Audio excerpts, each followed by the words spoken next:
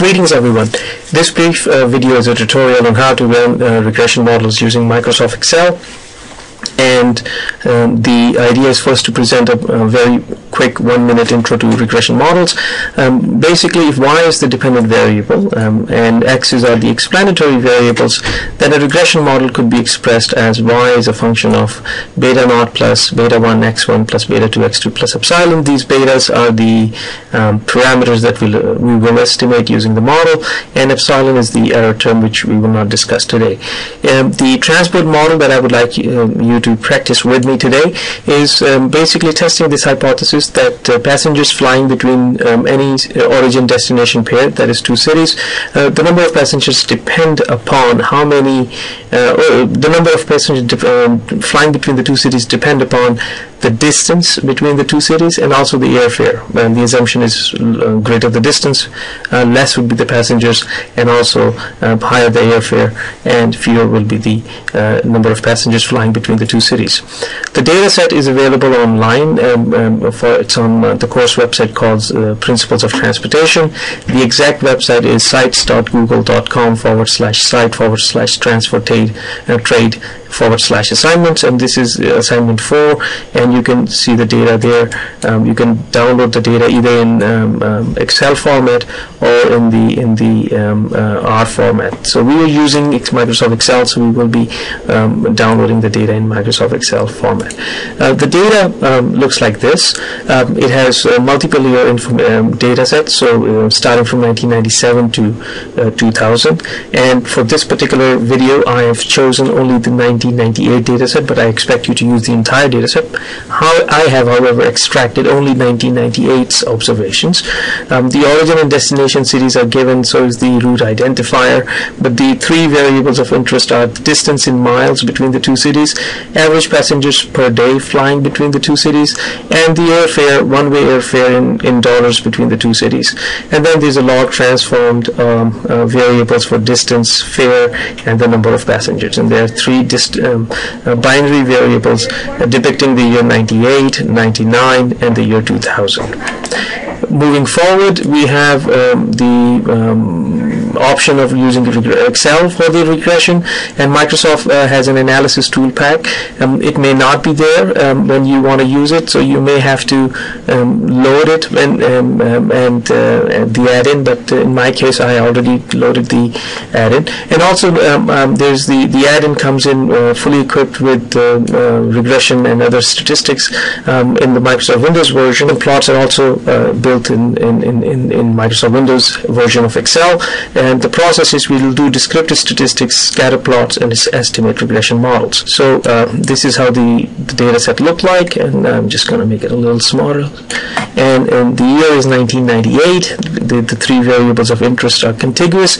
Notice that I'm working with passenger distance and fare, and Excel requires the variables to be contiguous if you want to select more than one variable to perform any analysis. So I've made sure that the variables are contiguous to each other, because I would not be able to select these two here and let's say this variable here to do the analysis. So if I click on data and then on data analysis, and if this data analysis is not there, then you go into Excel and then under options, I think file options, and then add-ins, analysis tool pack, go, and then you have to select this, and I've already pre-selected it, so it's fine, it's here. And I select data analysis, and then I select descriptive statistics right here, and I say OK, and I have to select the three variables of choice. So these are passenger, distance, and fare, and I say shift control to the end, and I have 1150 observations in the 1998 data set, so they are selected.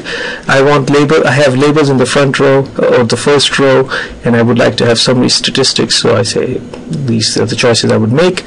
Click OK, and here are the observations. There are about 617 average daily passengers with a standard deviation of 790.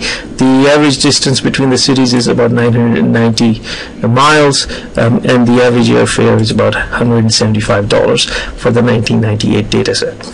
So let's begin with the a graph between distance and passengers. Distance is plotted on the x-axis and passengers on the y-axis. So I have made sure the distance is in a column that precedes passengers. So I say insert and scatter and select this, and here the distance is on the x-axis and passenger is on the y-axis, and you could see there may be a hidden sort of latent trend that as distance increases, the number of passengers flying between an origin destination pair declines. So let's see if this relationship is also holds for between fare and distance. So I select these two variables and I say insert, scatter, and let's see.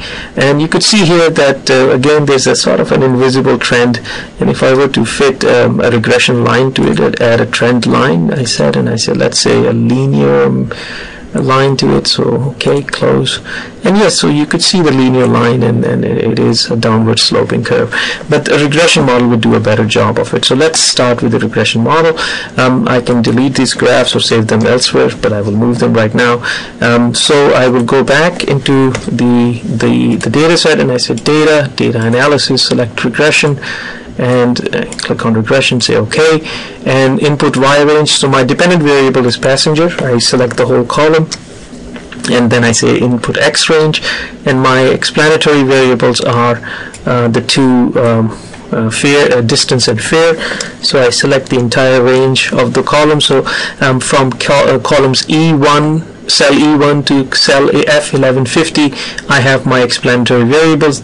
There are labels in the first row, and I would like to have the results in a new worksheet, and there's nothing else to change. I click on OK, and here are my results. I just make this first few columns a little more wider, and the results are very interesting. First of all, the adjusted R square is 0.02, or roughly 2%. It's certainly not what I would call a good fit. For this type of data, a good fit, I would say 10 to 20%. And this is only 2%, so it's not really good. And you usually see this as in percentages, and with a couple of more decimal points. Here we go, and this is the model now. The coefficients are the model, the beta coefficients. So beta naught is the intercept, 905. So all else being equal, the conditional mean is 905 passengers, and you see there's a negative coefficient for distance and a negative coefficient for fare, suggesting that as distance increases, it results in fewer passengers, and as the fare increases, it results in fewer passengers. So for fare, you can see that, and if I were to just standardize it to 2 decimal points, for $1 increase in airfare results in 1.6 fewer passengers, daily passengers in an origin destination pair. And the T stats for fare is significant, whereas the one for distance is not. The magic number is 1.9602, and you can tell from the p-value that this variable is significant, that is fare, and distance is not significant. If you want to see the equation, this becomes passengers is equal to 905, which is the conditional mean, minus 0.01 times distance, minus 1.57 times fare, and this is the regression equation for this model. You can repeat the same analysis with the data using the log transformation. So log of passengers could be regressed with log of distance and log of fare, and the resulting model would be interpreted as elasticity, because when you have both the dependent and the explanatory variables log transformed, the resulting coefficient is called elasticity. So if we were to estimate a model using log transform data, the resulting model is presented here. Notice that the adjusted R square is slightly better. Actually, it is not slightly better, it's significantly better. And the last time we had a 2% R square, and this time around we have a 5% R square, which is almost 6%. So it's not bad. And so it has improved. The log transformation has improved the model fit. And if you look at the equation, it says that the log of passengers is equal to 8.42, 0.002 minus 0.032 log of distance minus 0.52 log of fare. Or in other words, in terms of elasticity, we would say a percentage increase in distance reduces the number of passengers within that origin destination pair by 0.032%, or a percentage increase in fare, 1% increase in fare decreases the number of passengers by minus 0.5%. And this is the classic definition of elasticity, a percentage change in one variable resulting in a percentage change in another variable. So this pretty much is how one would do regression analysis in Excel.